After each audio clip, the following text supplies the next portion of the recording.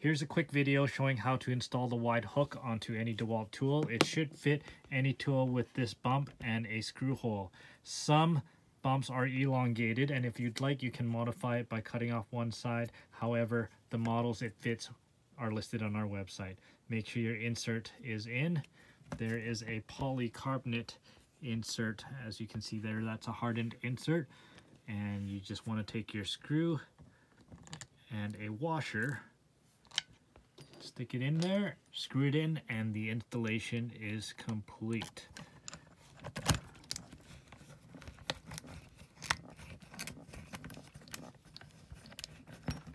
There you go.